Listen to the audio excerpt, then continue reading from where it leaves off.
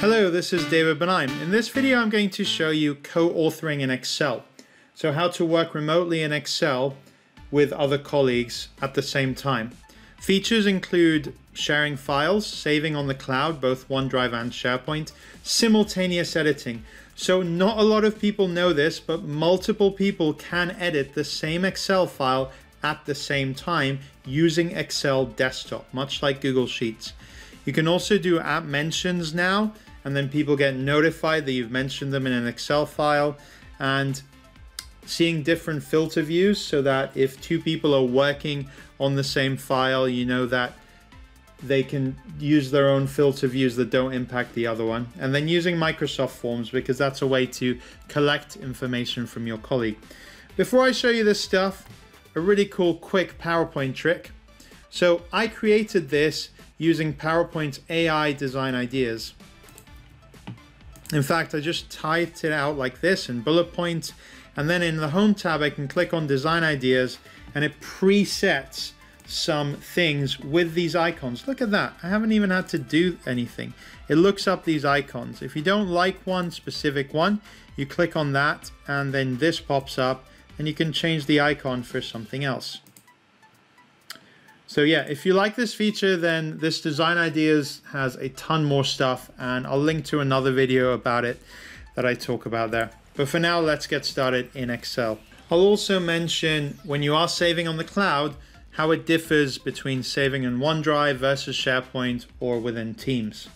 My name is David Benaim, and I love making videos about tech, any business tech that people use in the office, whether it's Teams or PowerPoint or Outlook or Zoom or Google Sheets or Excel. I've got tons of videos on my channel. Please consider subscribing if you want more content like this. So let's look at how to save files online. So here I am in a file that's saved on my computer, on my local machine. If I want to save this online, then I have this auto save. I can toggle it on, and then I can choose to save it to OneDrive personal or OneDrive work account. I click on there and it saves it onto OneDrive. Note that this isn't SharePoint. To save onto SharePoint, you can't get it accessed this way. I will show you how in a sec. Then you can sort of click here, and if you want to, you can change where it is. So you can rename it here to whatever you want, which is really good actually. And you can move it between other places in OneDrive. Note again, this is OneDrive and not SharePoint. You can also access the version history there. And let me just show you what that looks like in another file. So over here, if I go to here and version history, I get this that pops up. And for each one, I can sort of open a previous version. And then I can here choose to restore this previous version, or choose to save as and save somewhere else if I want it for records.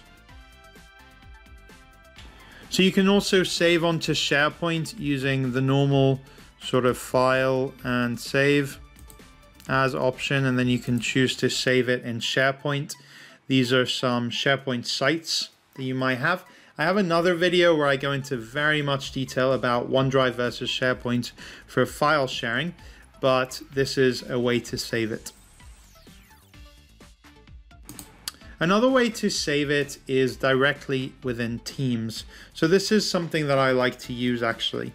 So here I am with File Explorer on my left and Teams on my right. So what I can do is I can just sort of drag a file into the chat window there, and then it uploads it there, and then I can start a new conversation,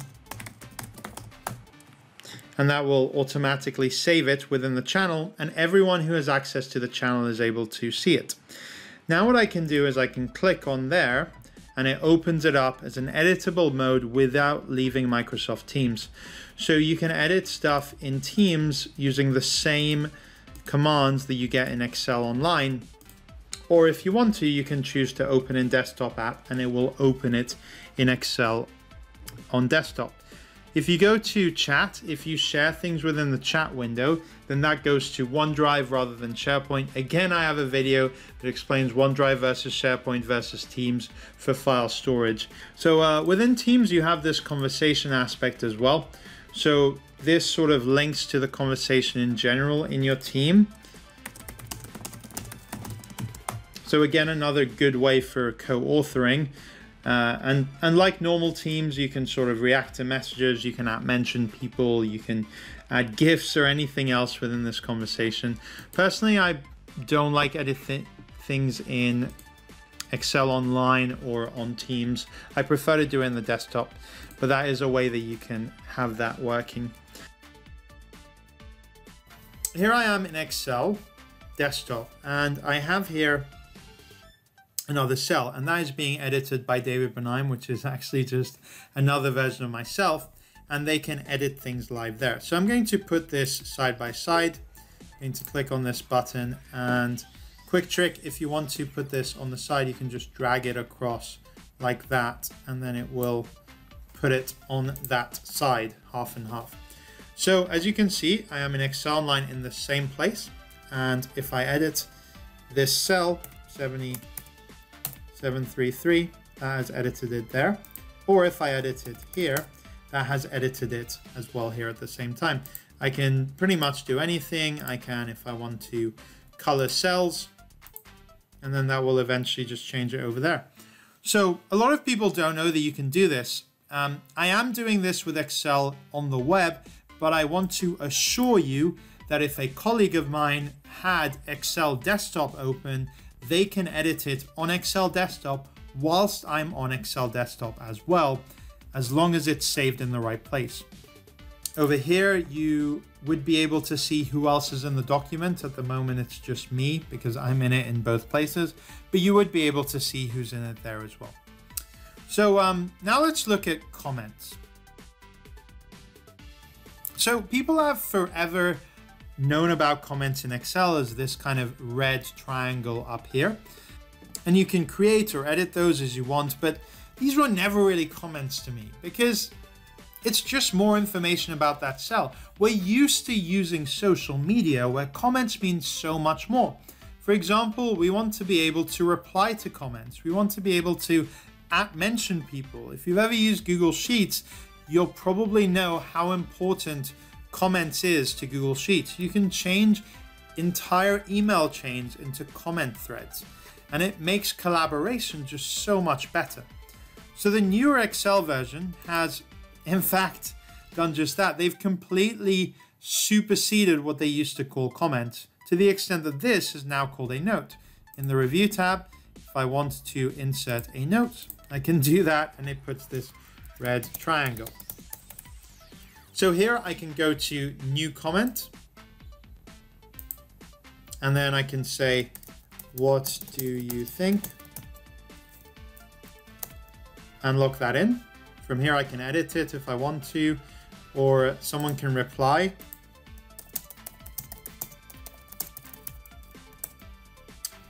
And if I want to see all my comments, I can click on comments pane here and see all the list of that, including the cell references. It was really hard to do that when you had these red notes, because you could have a note sort of down here and you wouldn't notice it or even realize it. You can also click a new comment, add a new comment from here.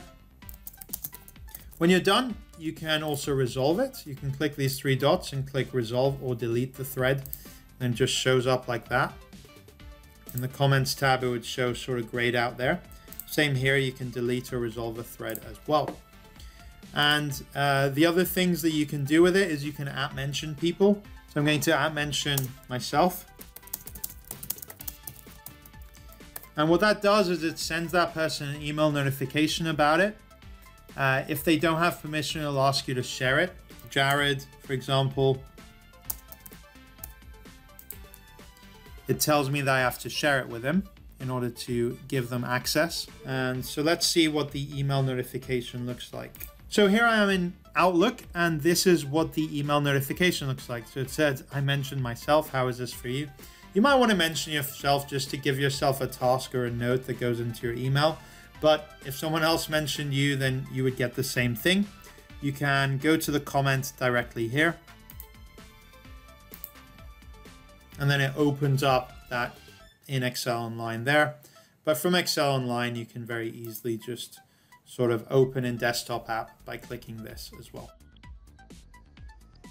Another aspect that's good for co-authoring is being able to set certain filters that only you see.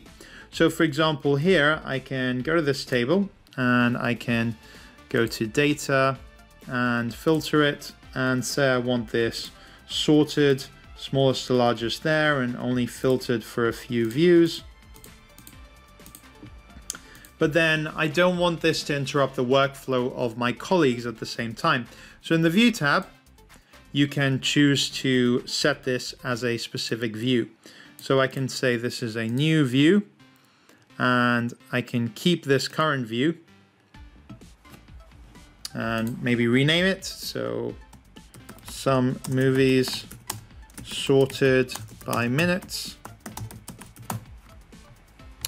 And then I can, if I want to, exit the view or create a new view as well, or edit some options there.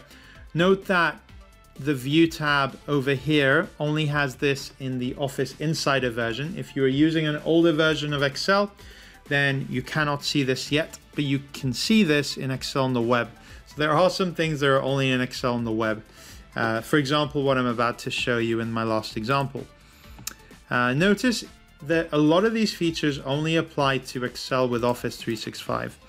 If you want to know which version you have, you can click File and then Account, and then here you can see what you have.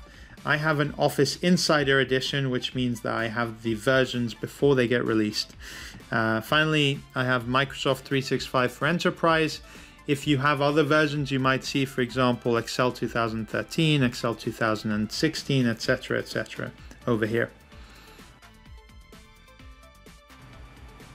Final view that I want to show you, and this is only in Excel Online. In the Insert tab, you have the ability to start a form. Now that opens up Microsoft Forms, very similar to Google Forms if you've ever used that. You can also get to Forms by navigating it through this waffle over here on the top left. And you can just sort of create name, then add some questions like email,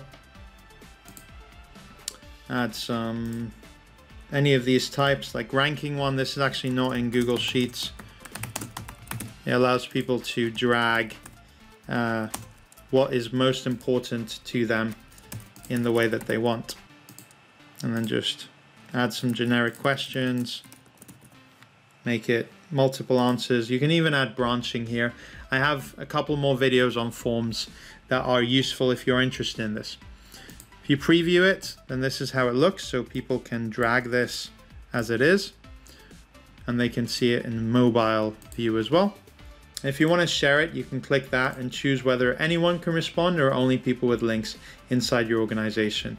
And here is how you can collaborate and share a link for anyone who has an Office 365 account or only people in your organization. So that is Microsoft Forms, and that is available in Excel on the web. What that does is eventually when people reply, you get responses that look like this. So Forms auto analyzes it for you and puts in nice pretty charts. But if you want to go further, it can be linked to Excel if you started it within Excel using the method that I showed you.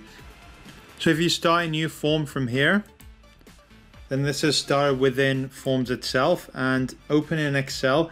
This does not have the cloud icon as opposed to this one, which means that it will download a new Excel copy every time. Here's an example. So I have to click Open in Excel, and every time someone else replies, then we get a new one to download. So it just downloads it periodically, and that is different to what you get if you start a form from here. Highly recommend you start it from Excel on the web for that reason. So if you want to see how the results look in Excel, here they are It just shows the answers to that with people dragging things on top, and you can do further analysis using forms in Excel. So if you like this video, I have plenty more videos on Excel, PowerPoint, Power BI, Google Sheets, Zoom, Teams, Microsoft Forms. Consider hitting the subscribe button if you want to see more content like this. Thanks for watching.